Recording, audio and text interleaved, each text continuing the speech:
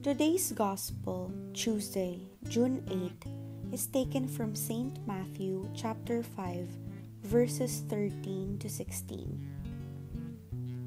Jesus said to his disciples, "You are the salt of the earth. But if salt loses its taste, with what can it be seasoned? It is no longer good for anything but to be thrown out and trampled underfoot. You are the light of the world.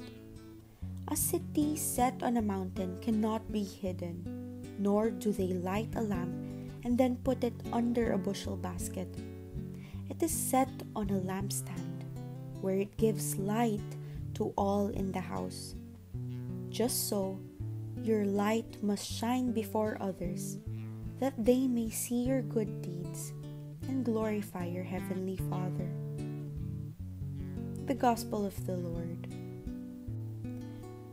Today's faithful reflection is by Brother Egay Paulate of the Pag-ibig sa Diyos Catholic Community. When Jesus said, "You are the salt and light of the earth," He is practically putting us at His level, since He is the true salt and light of the earth. This title poses a big challenge for us, because whether we intend it or not, our lives affect those around us positively or negatively.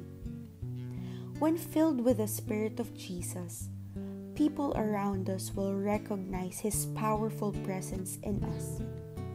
Once His Spirit is with us, we cannot go on living as before, because His presence ought to make a difference in our lives, and people will be drawn to us like magnet. When Christ's presence is evident in our life, people want their children to be around our children because they know they are raised to be God-fearing.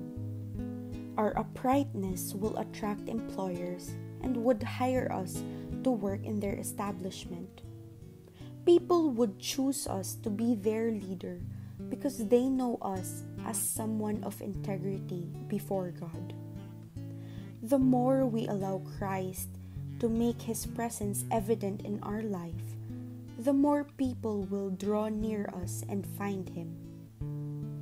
Let your light shine before men, that they may see your good works and glorify your Father in heaven. From Matthew chapter 5, verse 16. Let us pray. Lord, increase my faith in You, that others may see You through me. In the name of the Father, and of the Son, and of the Holy Spirit. Amen.